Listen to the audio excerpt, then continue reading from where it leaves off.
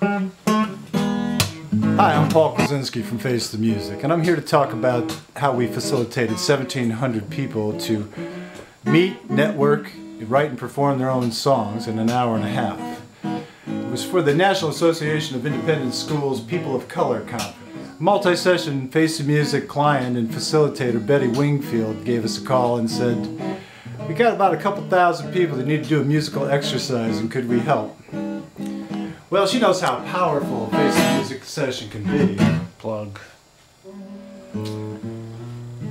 So we had a huge challenge here. Not only did we have to facilitate 1,700 people, but also the budget only allowed for one person to be on site.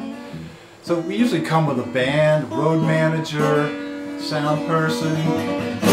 No plugs, Paul.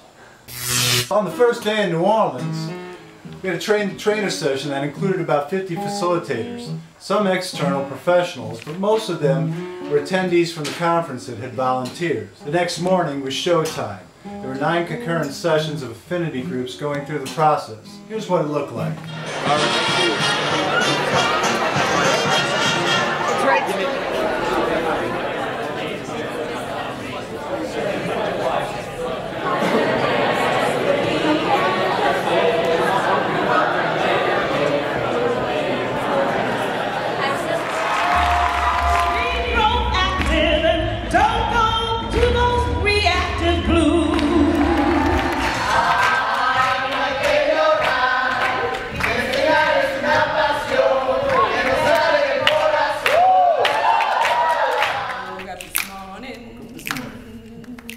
I saw the sun come up in the city I did not know.